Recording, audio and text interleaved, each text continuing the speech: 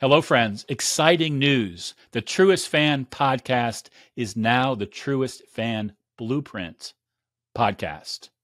Just one additional word to the title, but we think it is an important word. You see, as Phil Calandra, my partner in this podcast, and I talked about what we were hearing from our audience and the message that we were delivering, we realized that not enough folks understand that our podcast is not just something to listen to. It's a set of action steps that you can take that are based on our blueprint, that whether you're a financial advisor looking to grow your AUM, or you're a business leader looking to grow in your leadership skills, or you're trying to grow more personally to be a better version of yourself, there's a step-by-step process to do that. And for us, it's a blueprint. And we talk about the blueprint all the time in the work that we do, coaching and consulting with our clients. And we want to teach that same set of activities to our podcast audience. So buckle your seats, listen to the podcast, but most importantly, ask yourself, what can I do that will make my business or my life better because I've taken the time to take action on one of the ideas that I picked up from in the latest edition. Listen in. Thanks.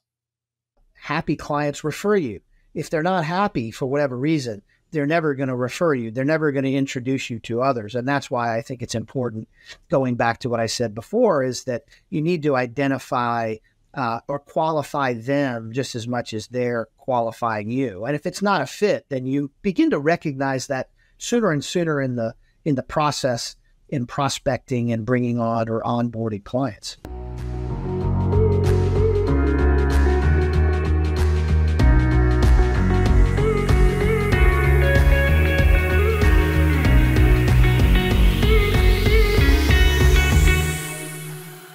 Welcome back to the Truest Fan Blueprint. I'm Robb Brown, along with my co-host, Phil Calandra. Phil, welcome back to the podcast. Hey, Rob. Great to be back. Great to be with you again. Yeah, absolutely. I love these conversations because I know that we share a lot of really good, practical information that financial advisors can use in their business to immediate effect. In the last podcast, we talked about the AUM acceleration process, the idea that most advisors, whether you're killing it bringing in new business or you're struggling, are always looking to figure out, how can I more effectively bring in new business, new AUM from the type of clients that I really enjoy working with. We call them your ultimate clients. Some people might call them your most ideal clients. And to get that process started in our practice when we're coaching advisors, we actually start by looking at your existing clients, because you can learn a lot by studying where your business is really coming from. And it, in many ways, just comes down to, at least first, doing an 80-20 analysis. Most advisors get 80% of their business from 20% of their clients, or they have 80% of their assets under management with 20% of their clients. Sometimes it might be 15%, sometimes it might be 12%, but it's, almost always around that 20% number. So we really want to understand who that 20% is and what they look like before we go about attracting new ultimate clients. Build on that a little bit, Phil. I know that you understand and agree with that philosophy. Yeah. So if you think it through, the 80-20 rule shows up in many areas of life. It shows up in many areas of our business. And if you're trying to generate new assets under management, which is essential, I think, if a practice isn't growing, it's dying by default. And the reason that the 80-20 rule works in building assets or in revenue is that you're constantly bringing into the practice the ultimate client, as we call it, or your avatar client or ideal client. And I coach advisors and talk about this frequently in that when you're interviewing a prospect, we often are trained or taught that they're qualifying you as the advice giver, the advisor professional. And I'd argue that that's only half the truth.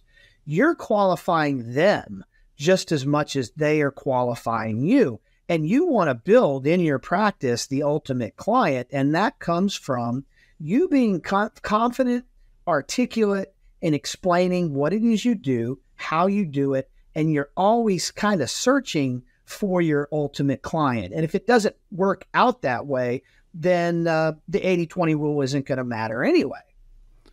Right. That's absolutely right. I think when I first discovered, and this goes back probably 10, 20 years or in thinking about it, is you have to make the shift from doing business under the auspices of more means more and move to the idea that less can mean more. Because when you understand by doing that 80-20 analysis who those ultimate clients are, you can add fewer clients and grow more quickly because you're not just taking anybody who comes your way, but until you know if they're really going to fit in to that 20% of your business that's responsible for 80% of your assets or your revenues, you may just completely miss the point and continue to attract clients that are never going to be that ultimate client. Yeah, that's a good point, because I think in a lot of practices we hear, or you're always trained, that you want to move up market, you want to have $1 million minimum. And I've worked with advisors that have $2 million minimums. And that's fantastic. Obviously, fewer clients to drive larger assets under management. That wouldn't fit my practice. My practice is more mass affluent. I don't have, above and beyond the holistic, comprehensive planning that I do with clients and that I have done with clients, I don't get into a lot of complex, heavy lifting, maybe business planning or estate planning. We do that. But my ideal client may be very different than yours, Rob, or some other advisor. So don't think what we're talking about is the ultimate client is some number of assets, because I can very effectively manage a book of business that is, 500 to $1 million, $1.5 million. I'd say that's kind of my sweet spot, but that might be entirely too low for other firms or other advisors. But it's in the way that you structure, and we'll talk more about this, the client experience, how you craft your communication style, how you develop your ongoing cadence of communication. So what we're really talking about is really understanding who works for you, who is your ultimate client, irregardless of size. Because I think when people hear this, Rob, they think, well, I want to set my minimum higher and higher and higher. And that may be the right strategy for some. I never did that. And I think I have a book of business. The clients really get me. They really understand the type of coaching and planning advice that I provide. And they refer me like-minded people. And that's the whole point of the ultimate client. But I would also say, in knowing your business, Phil, that one of the things that's also true is even though you include as your definition of an ultimate client the mass affluent, or that can be part of the definition, that the average size of the relationships you worked with over the years has gotten bigger as you built your business. And not necessarily because you said, I will only take clients with X number of dollars in assets, but because of the other things that are important to you when you're defining that ultimate client. They're naturally going to have a higher level of assets than maybe the clients that you first started working with when you built your RIA. Yeah. Oh, very much so. And that just becomes a natural progression with the quality of work that you're able to provide for clients. We'll talk in depth about the client experience and ultimately referrals, the ultimate referral based business. Happy clients refer you. If they're not happy for whatever reason, they're never going to refer you. They're never going to introduce you to others. And that's why I think it's important, going back to what I said before, is that you need to identify or qualify them just as much as they're qualifying you. And if it's not a fit, then you begin to recognize that sooner and sooner in the process in prospecting and bringing on or onboarding clients. Yeah. As you were talking, Phil, I was reminded of a client that I worked with, I guess it's probably been a dozen years ago now. And he was doing over $2 million in fee-based business. It was as a pure fee-based business practice. He only had 80 relationships. Sure. And when I suggested to him that we do an 80-20 analysis to figure out who his ideal client was, he said, "That's crazy. I only have 80 clients. What does it matter if I'm working with some non-ultimate clients?" But he stopped pushing back. He had agreed to do the 80-20 on his business. And what he realized was that for him, when he really looked at that 20% of his clients who were generating about 85% of his revenues, they were all very complicated clients, executives with stock options and complicated financial plans, and they were a challenge to him. And in the end, he decided to give up not 80% of his clients, but he gave up 20 of his clients that represented a quarter of the number of clients he was working with in total, and over $200,000 in revenues, because he knew that if he could find somebody else who could serve those clients better, he'd get some time back in his business and for himself to serve more of his ultimate clients. And that if he just added a couple of more of those ultimate clients, he would blow past the revenues that he was giving up. So doing that analysis and really taking the time to understand who your ultimate client is and starting with this 80-20 review is really important because it's not just about, as you said, Phil, it's not just about the numbers. It's about what do those numbers mean in reality as you begin to decide, who am I going to invite into my practice? Because that should be something that every advisor holds precious over time, is who do they want? It's like playing golf. Who wants to go out and play a sport that takes 4 hours at a clip with 3 other people that you don't like? If you wouldn't do it for 4 hours playing golf, why would you do it for 4 years or 40 years as an advisor taking care of clients that you really don't have an affinity for?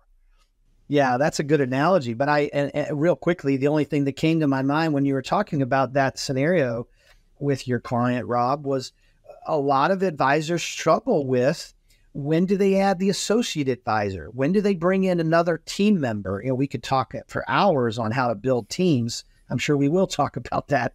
But that's a great example of when you are ready to then move or splinter off, transition pieces of your book to an associate advisor.